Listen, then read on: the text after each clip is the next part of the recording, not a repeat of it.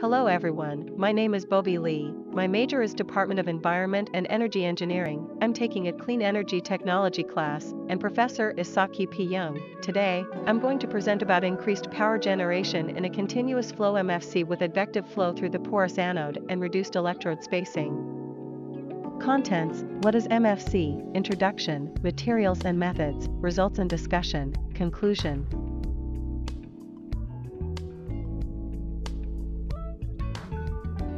What is MFCs? Microbial fuel cells use bacteria to directly generate electricity from the oxidation of organic matter. Electrons produced by the bacteria flow from the anode to the cathode, where these electrons typically combine with protons and oxygen to form water. One of the main applications envisioned for MFCs is wastewater treatment, because it is possible to simultaneously generate electricity while treating the wastewater.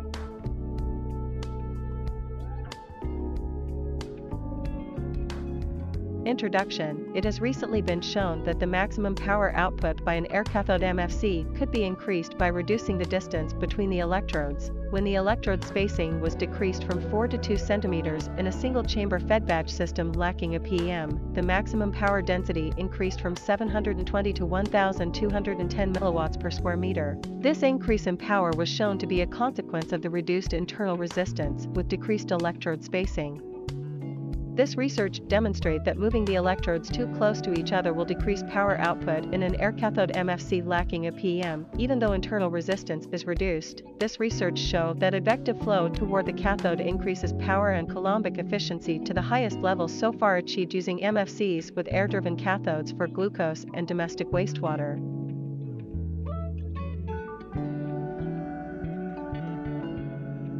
MFC construction: the spacing of the anode and cathode in a plexiglass cylinder was varied in order to systematically investigate the effect of electrode spacing on power. For fed batch tests, the anode was set 2 cm from the cathode with the anode fixed against a plexiglass wall.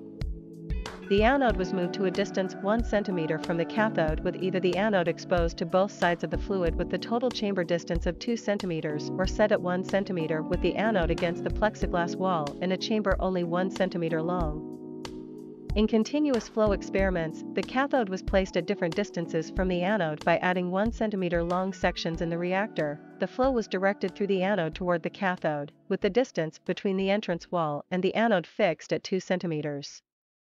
The electrode spacing, x, defined as the distance between the anode and cathode, was set at 1, 2, and 3 cm. This is the calculation formula used in this paper.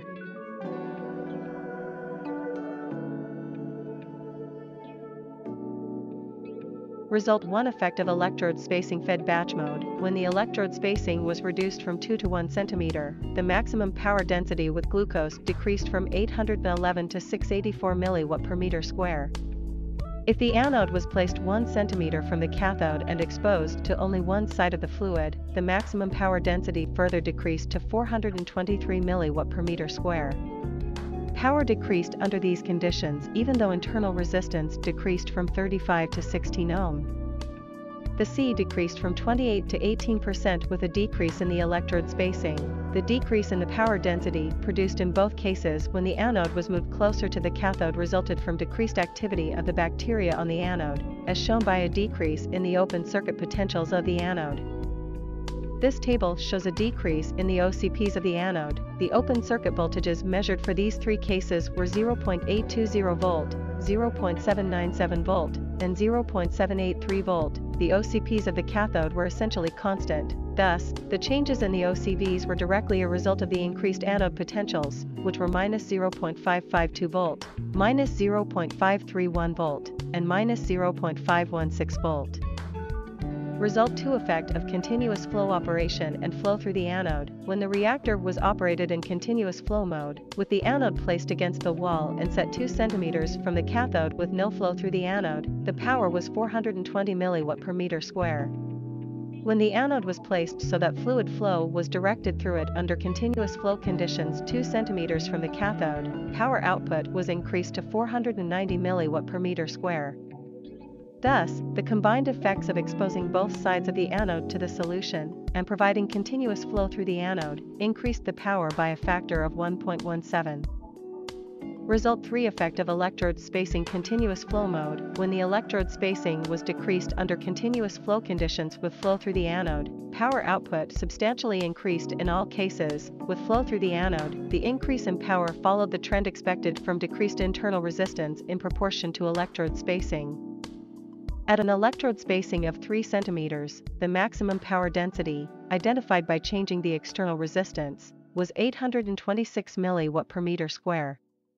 The maximum power increased to 1007 mW per meter square when the electrode spacing was 2 cm and further increased to 1540 mW per meter square for a 1 cm electrode spacing, resulting in an overall increase in power of 86% relative to the 3 cm spacing condition.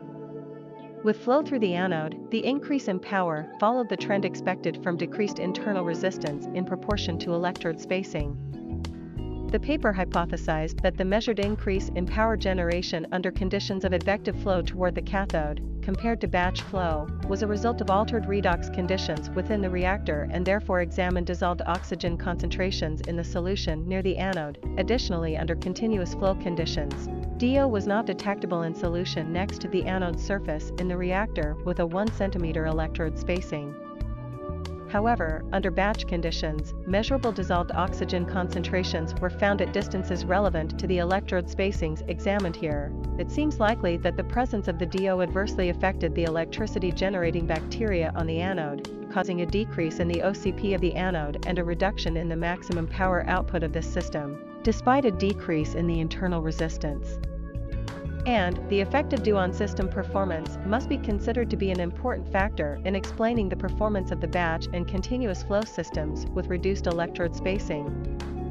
You can see that the Coulombic efficiency and energy recovery were both improved by decreasing the electrode spacing in Table 1. The maximum values obtained for both C 60% and E 14.6% were obtained when the electrodes were spaced 1 cm apart with advective flow through the anode.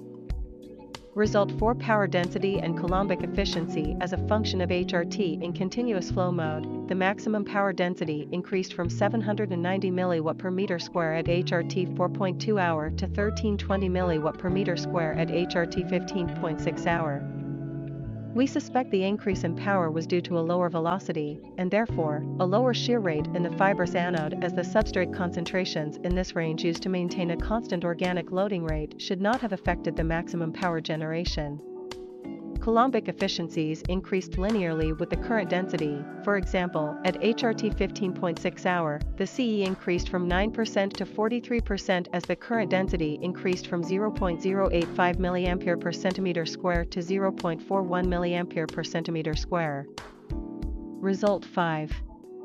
Power generation from domestic wastewater. The continuous flow system was also tested with domestic wastewater at a constant flow rate, with 2 different electrode spacings. The maximum power density for the electrode spacing of 2 cm was 355 mW per meter square with a current density of 0.12 mA per centimeter square.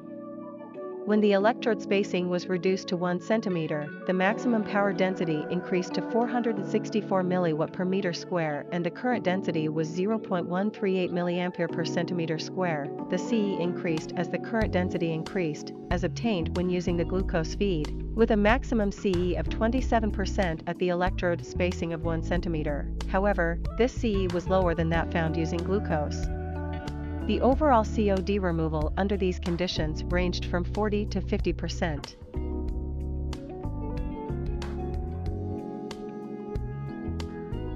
Conclusion: the maximum power from a MFC with glucose decreased from 811 mW per meter square to 423 mW per meter square when the electrode spacing was decreased from 2 to 1 cm batch mode operation. This decrease in power was unexpected as the internal resistance decreased from 35 ohm to 16 ohm.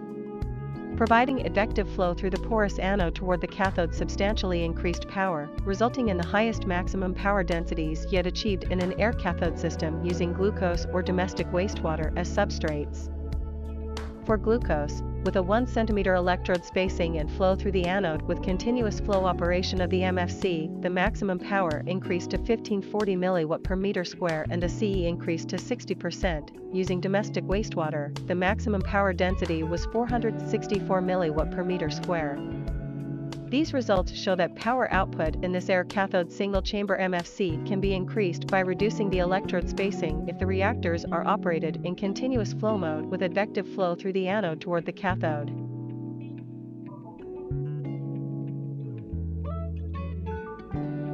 Thank you for the listening.